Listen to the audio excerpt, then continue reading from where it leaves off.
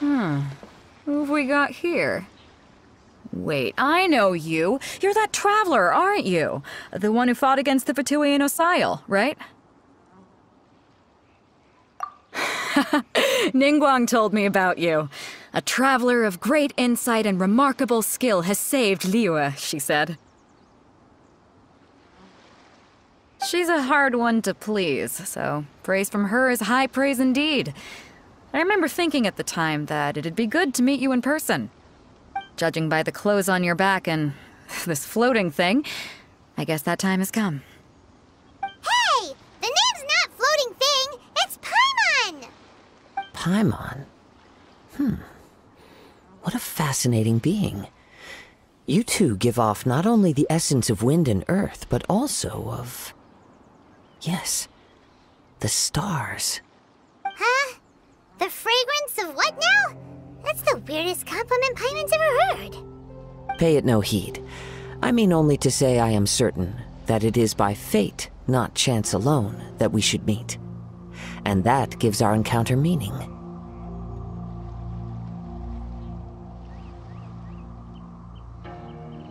You're not far off, but they go by a different name in Inazuma. This young man is Kaedahara Kazuha, a temporary addition to my crew for reasons I won't bore you with. Occasionally, he opens his mouth and flowers come out instead of words. With this fine ship and the soft sea breeze, would it not be romantically irresponsible of me not to acknowledge it with a line or two of poetry? Well, I can't argue with that. Okay then. Once the clash is underway, I'll give you a chance to perform. Only if the mood takes me, of course. Poetry for poetry's sake tends to lack meaning. Hey, you don't want to pass this opportunity up too easily, especially seeing as our great hero here might be in attendance. Oh, wait a minute. What's the clash? Also, just to clarify, by great hero, do you mean... Huh? I thought you might be here to sign up. You're telling me you've never even heard of it? The Crux Clash is a martial arts tournament that I hold. There'll be a whole bunch of folks taking part to showcase their talents. There are two important rules. One, competitors must be renowned fighters. We want those with real martial arts ability, not just people. You've got nothing to worry about there. I don't think there's anyone out there who hasn't heard of you. Two, you can't take part if you've got a vision. Otherwise, things get a little one-sided. You must be feeling confident, but you might want to watch out. There are a few crouching tigers and hidden dragons lurking around in Liyue. And with Liyue's savior taking part in the tournament, now that's gonna turn a few heads. I think we can expect a healthy turnout this time. But we didn't come here to take part in a martial arts tournament. Well, before you dismiss the idea completely, you might be interested to hear that the prize this time round is particularly sought after. Get this. It's a masterless vision. Supplied by myself, as a matter of fact. If the tournament champion can reawaken that vision, it belongs to them. Is there really such thing as a masterless vision? When a vision bearer dies, the light in their vision will fade away. But the shell that housed that light remains. As for whether this shell has any practical application, well, this remains to be seen. But my intuition tells me that while it remains in the world, it may just be possible for someone else to inherit it. Yep. And the way I see it, a vision is a badge of recognition from the gods. So if anyone's able to rekindle it, it's gotta be an individual of exceptional strength and talent. Organizing the clash is my way of uncovering hidden talents. And hopefully this time, getting a vision to glow again. So if you don't have a vision, this is the perfect opportunity to get your hands on one of your very own. Yeah, we're interested in getting to Inazuma, not fighting in some tournament. Inazuma? You want to go there? Well, why didn't you say so? Inazuma? No sweat. In that case, if you win the tournament, I'll give you a choice. Masterless Vision, or a ticket to Inazuma aboard the Alcor. Up to you. You just want him to take part in your tournament! What's wrong with that? The more talent we have, the better the tournament will be. I couldn't let a competitor like you fall through the net. What are we gonna do? Looks like we pretty much have to do this tournament if we want to get to Inazuma, huh? Great. Then let's get you signed up. Head to the tournament arena in Guyun Stone Forest. Kazuha and I will be over soon. It seems like it will only be a matter of time before the end.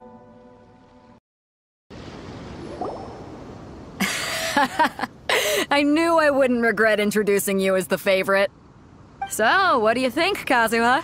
He totally dominated that guy and did it with style, too. Impressive. But I also observed our favorite exercise some restraint, as if to protect the opponent from serious harm. Well, I've fought my fair share of battles, both big and small. And I say, after the show he put on just now, he's more than convinced me of his ability. So come on, we all know you've got a wide vocabulary in there.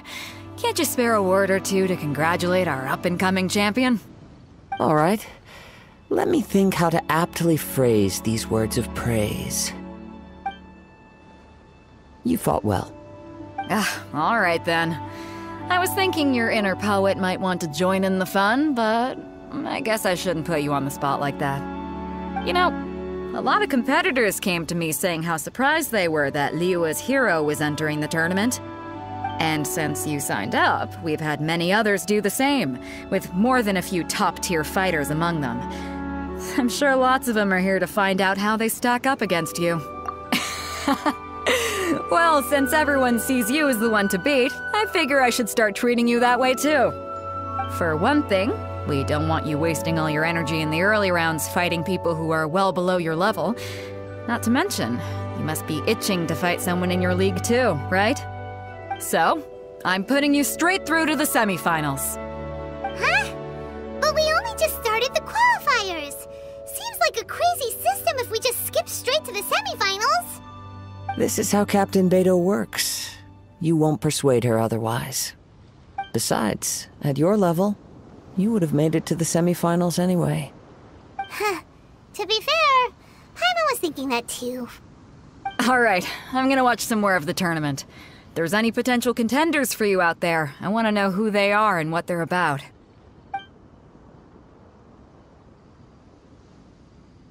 We're finally here, folks. The real show is about to begin.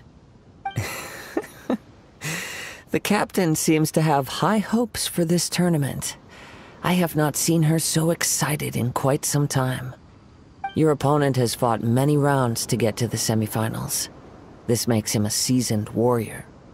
You may well be stronger than him, but this should not give you cause to lower your guard. Very well. Show me that you are ready to push through the storm that lies ahead. All right, that's enough chit-chat for now. The audience is waiting. Go find the crew member that signed you up. She'll take you into the arena. You gave an outstanding performance. Truly commendable. I could sense that you're not familiar with bouts of this kind, and it could have cost you the match. But you were quick to adapt, and managed to claim victory over your opponent. That is a most invaluable skill. In fact, I discerned this not from what I saw, but what I heard.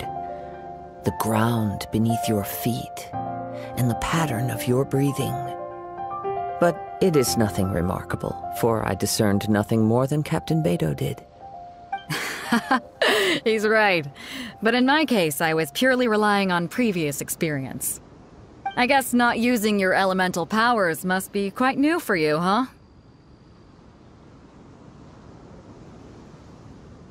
We wanted to ask about who our opponent will be in the final round. Do you think they'll be stronger than the one we faced in the semifinals? Not exactly. Contenders that reach the finals aren't necessarily stronger. They tend to have something unique about their style. As for the guy you'll be facing, his skill lies in his speed, and he has superior form. It's also obvious that he's seen his fair share of battles. What's the matter? Worried that you've bitten off more than you can chew this time? If that is the case, then I have a proposal for you. Let's go somewhere a little quieter, shall we? I haven't properly introduced myself yet. In the land of Inazuma, I was a wandering samurai. Yeah, we could tell that from your getup. But at the same time, when you talk, you don't really sound like someone who's used to waving a sword around. It is true that I am versed both in literary and martial traditions. But on the straggling path of a wandering samurai, is there harm in acquiring a surplus skill? I do not mean to flaunt my martial prowess, but I myself have witnessed reputable fighters hailing from across the lands. I do possess some knowledge regarding your opponent's particular skill set. Given your talents, a few hints from me will be all that's necessary to bring your opponent down. Hang on. Don't you think you're bending the rules a bit there? Gathering intelligence is an essential part of any duel. You must know your enemy. Besides, our favorite here has fought many battles on their journey from Mondstadt. Such impressive feats require more than just bravery alone. You betcha! Wait a second. We never told you that we've been to Mondstadt. Does one not leave a trail when traveling through the wild? In return, nature also leaves its traces upon you. However, there is only so much that can be discerned from these traces. I sense that many things about you elude me still. These are the things I am curious to know about. Come with me. Some post-match entertainment is in order. Now that we're alone, let me cut to the heart of the matter.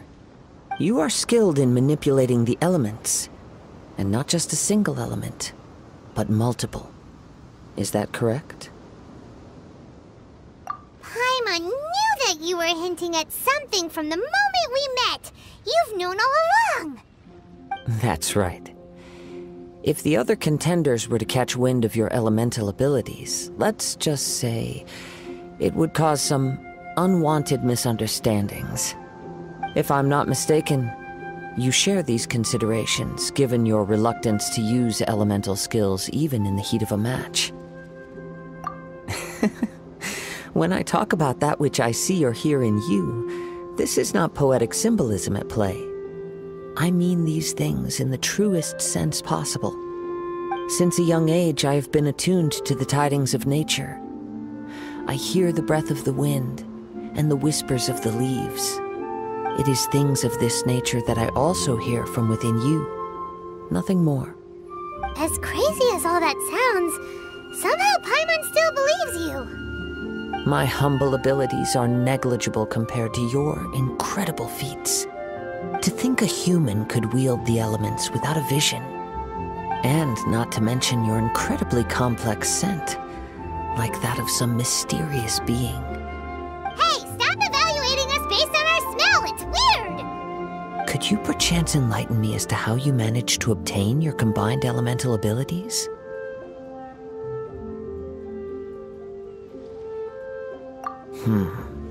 Extraordinary. So then, might I be so bold as to inquire how exactly it is that you learned to channel elemental energy and even wield it in combat? Aw, it's nothing really. Paimon just told him whatever came to mind. It's been a long journey, and many things have happened along the way. Somehow, he just naturally learned to use the elements to it all. Honestly, even Paimon doesn't understand how it all works. Perhaps such unfathomable things are the essence of the gods and the visions they grant. However, I still wish to have the honor of seeing how you wield the elements. Perhaps it may yet reveal something to me. Of course, I too shall share with you all that I've learned. That will make it a fair exchange. Now then, let's test your skills, shall we?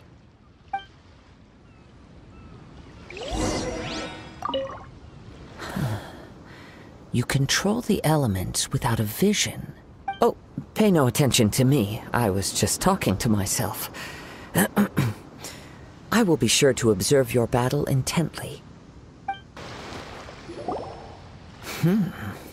Your skills in battle are truly beyond reproach. Even with your opponent's speed, he shouldn't be able to overwhelm you. Your opponent is skilled at controlling his breathing and maintaining balance, which enables him to execute moves that many would find impossible.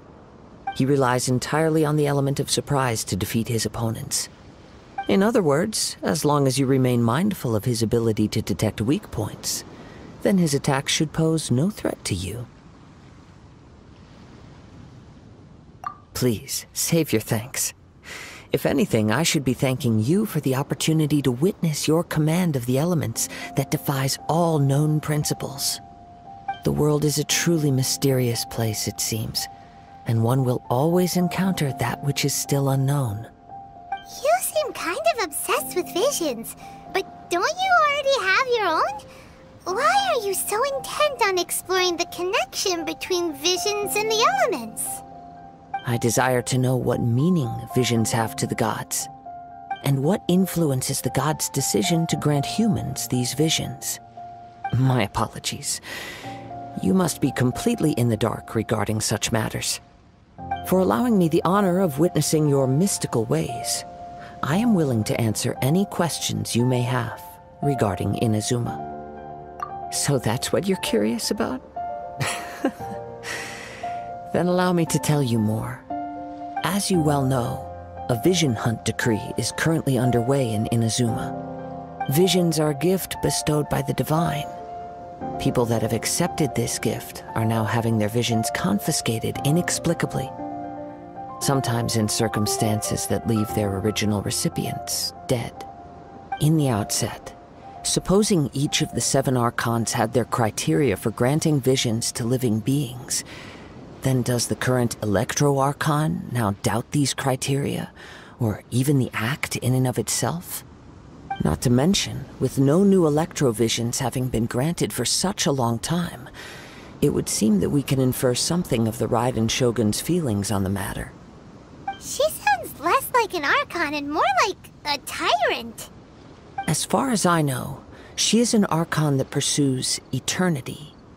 She will relentlessly carry out her will with no regard to what others may think or feel. Liyue's contracts are meant to benefit all who reside within Liyue. But what does Inazuma's pursuit of eternity bring to its people? It goes without saying that the people locked within Inazuma do not fare well these days. Sounds a lot like something the god you encountered in the beginning would do. Oh? Have you encountered the Electro-Archon before?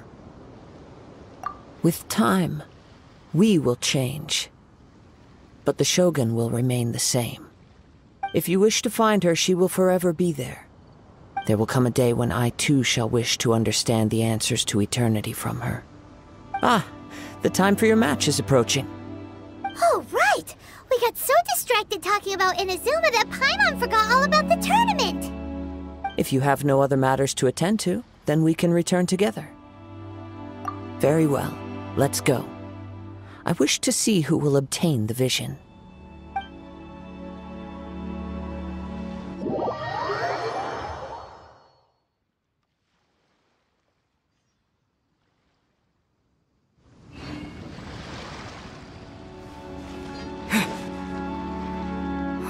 Why isn't he here yet? Never mind. We can start by making your entrance first. Everyone, listen up! Your attention, please! We've reached the climax of the Crux Clash! This is the final match! We've seen many exciting battles today, and now at long last, the 2 finalists have emerged. Now, I'd like to introduce our first combatant. Though few have seen him, his reputation knows no bounds. He strikes fear into the heart of Osile, and the mere mention of his name causes even the Fatui Harbingers to turn pale in the face. Introducing Liyue's traveling hero! Wow! I've been waiting for this moment! I'm sure everyone witnessed his thrilling match in the semifinals. But today's final round will surely take things up a notch. As for our other combatant, he still hasn't arrived. Oh, come on, what could be taking him so long? You can't just forfeit for not showing up like in previous rounds. This is the finals. Apologies, everyone just sit tight. We've got no other choice. If he doesn't show up, we'll just have to postpone the match. Wait a moment. Something doesn't seem right about this. Captain Beidou, perhaps we should check on the prize. Traveler, come with us.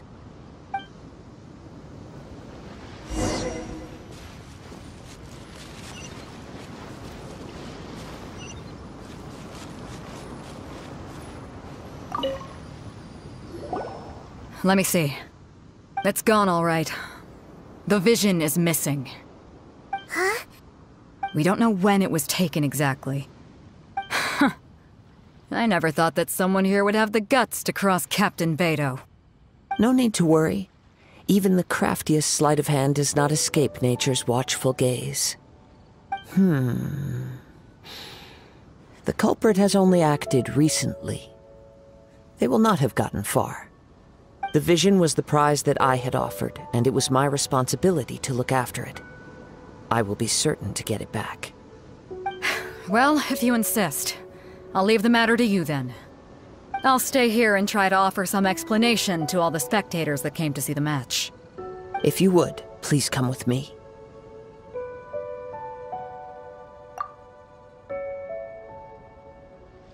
Come with me. I can sense the winds are coming. You caught up with me? How is that possible? I had even prepared a boat to ensure a quick getaway, and still you caught up to me! No boat could ever match the speed of the wind. The wind? What are you talking about? Oh, I get it. Your vision. Drat! If I only had a vision! Or, if I could activate this one, then you'd never be able to catch me! This has nothing to do with visions. You may be skilled at vanishing from a crowd, but it seems you know precious little about how to conceal yourself from nature's gaze. Additionally, your chosen escape route was flawed for reasons that are too numerous to go into, and on top of that, I could hear your boasting and proud laughter in the wind as I was pursuing you. In other words, you failed to meet any of the basic criteria for a grand heist, namely speed, stealth, and style. You... But most disappointing of all is the state of the vision in your hand. It appears that the vision doesn't respond to human desire indiscriminately. Fine. I admit it. I've had my eyes on this vision for quite some time now. I decided to register after hearing that this fighting contest was full of a bunch of lousy fighters. I fought my way to the finals and... Aha! So you were supposed to be our opponent! I'd intended to win the contest through skill alone all along, but then you showed up. After watching the semi-finals, I knew that I didn't stand a chance. But I wasn't about to give up on the vision so easily after coming all this way. Since there was no use in trying to face you in the match, I decided to put my skills to good use while everyone's attention was on you and Beidou. I was convinced I prepared thoroughly for my escape, but somehow you still managed to catch up to me. Drat. This should have gone differently. I know an empty threat when I hear one. Fine. But you'd better mean it. It didn't activate once I took it anyway. It's nothing but a useless shell to me. You know, according to the laws of the sea, the penalty for stealing is breaking the culprit's arms. Huh? You're not serious, are you? Not to mention that the item you stole was a prize. You didn't show up for the final match, and you damaged the reputation of the captain of the Crux fleet. It seems that it would be only fair to brand the word thief on your forehead with a hot iron. Whoa! We don't need to go that far, do we? I never would have guessed you could be so cruel. If this is where talking gets me, then forget it. I'll risk a fight.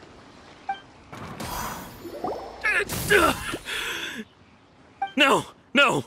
Do what you want, but please, don't brand my forehead, please! He has persevered to the bitter end, and now death looms near. Yet still the gods do not bestow their favor upon him. Put down the vision and leave. I've changed my mind. No further punishment for you. Huh? What's wrong? Are you asking for more punishment? It's up to you. Such willingness is commendable, and fits the way of the samurai. No need for that. Thank you for releasing me. You truly are generous. Huh? Paimon doesn't get it. Were you just trying to scare him? I take no pleasure in frightening others. I was just testing all possibilities while the vision remained in his hands. When people are forced into a corner, that is when their greatest strength will appear. I thought it may be an opportunity for him to awaken the vision. But unfortunately, nothing happened.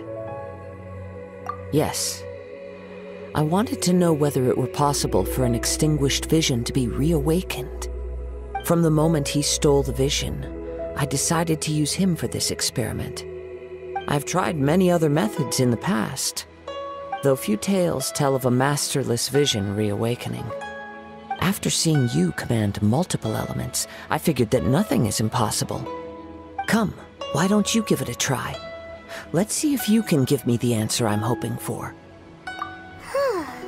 The vision didn't seem to respond at all. I see.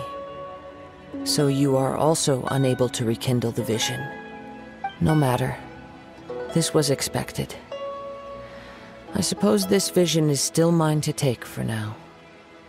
Yeah, what's the story behind this vision anyway? The story begins with an old friend. He was once a good friend of mine.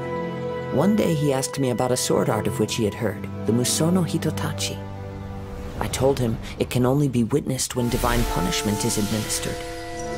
It is the pinnacle of the Raiden Shogun's skill, a symbol of ultimate power.